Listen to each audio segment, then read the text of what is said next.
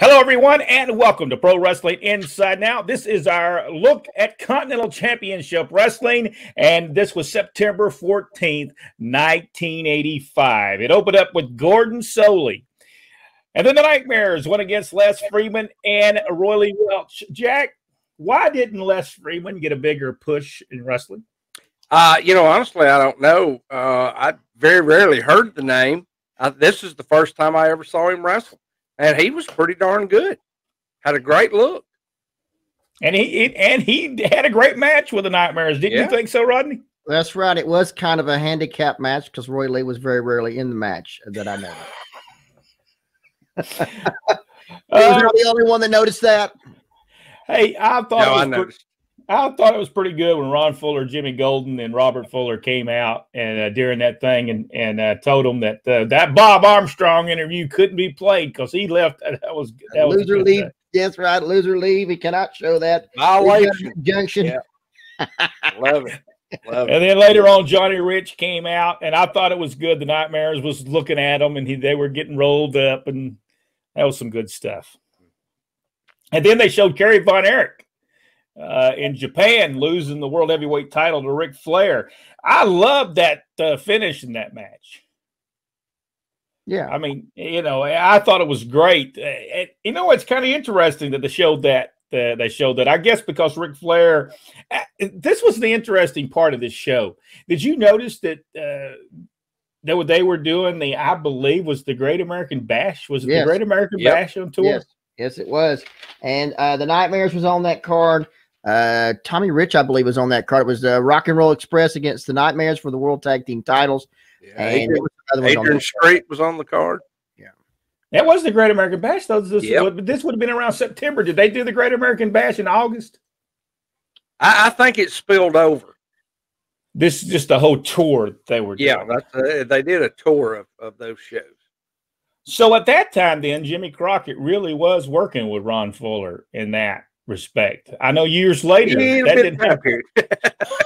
It didn't last long, I noticed. But I love the thing, though. Flair goes for the suplex. In that match, Kerry drops behind him, goes for the roll-up, and then he rolls up. And I'm going to be honest with you, I don't know that Kerry Von Erich could have kicked out of that.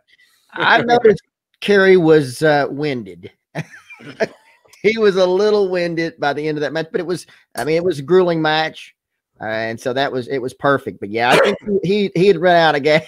He ran out of gas. Well, let's be honest. Anybody that wrestled Flair better be at the top of their cardio game anyway. Yeah. He's going to go a while. This next match, Roberto Soto against this Fox character. What was his first name? David Fox. David Fox. He was very, very foxy, I guess. Did y'all notice I was going to say inept, but did y'all notice he had a fox tail or something on him? Yes.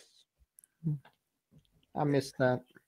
Well, you didn't miss I much. loved it, but I loved how Roberto finished him off. Double flying head scissors, and he rolled him up. I mean, it was super. Yes, that was pretty. And it showed Roberto was in complete control of his body. I mean, he knew exactly what he was doing. It was awesome. Well, by this time, how many years have Roberto wrestled? I mean, he'd wrestled for many, many years. We know. Well, since we did the Ann Gunkel. I mean, that was in 70, right? 1972. 1972. We're in 80. We're 85 right now. So what is that? 13 years so far. Well, he was good, wasn't he? Really was good. Really was good. Is Roberto Soto still living in Florida? No, he's back in Puerto Rico now. Which I stayed in touch with him till he moved back because he used to message me and we'd talk about your dad quite often.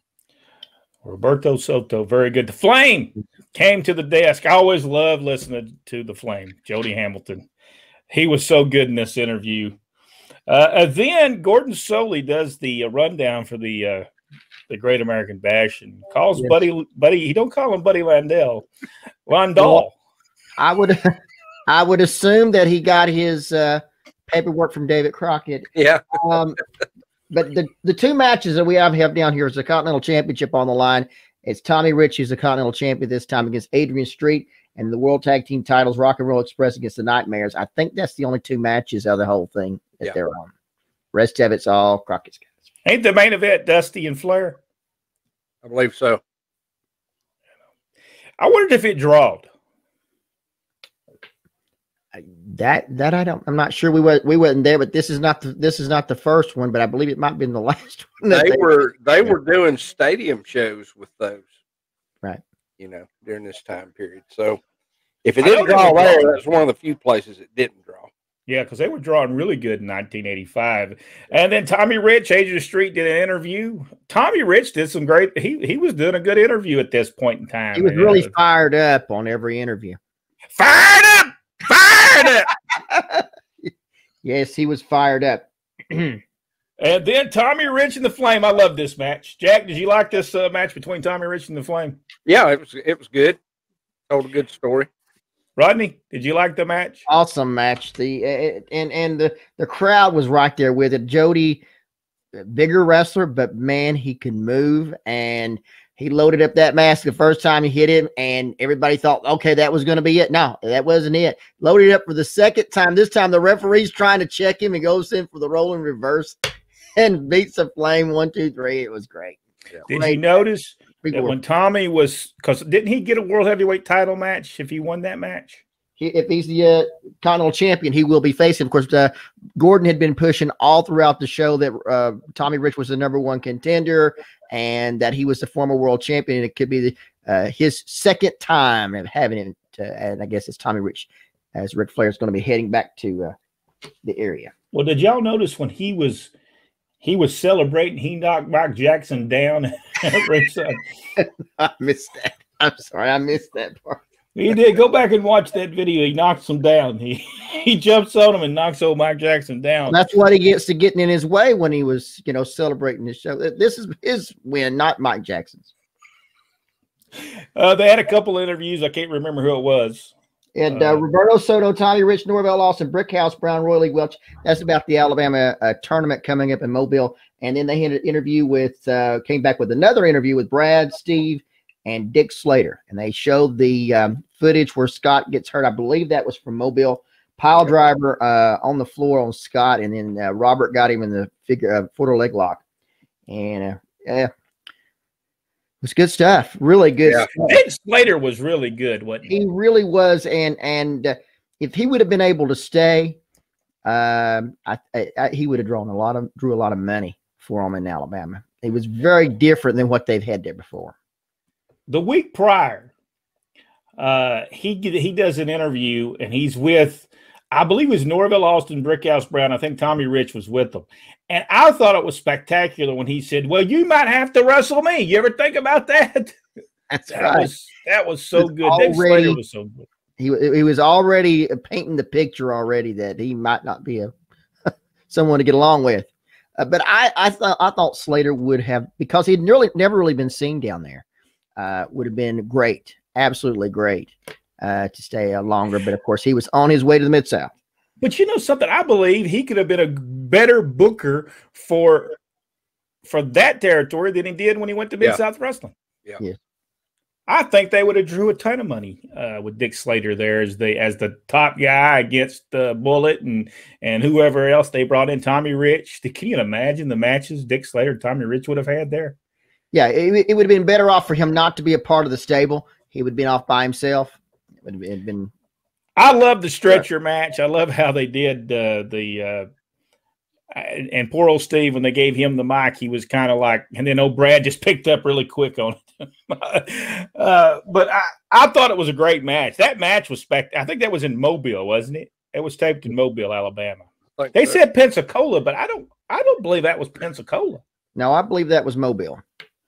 Mobile had that was at Expo Hall. The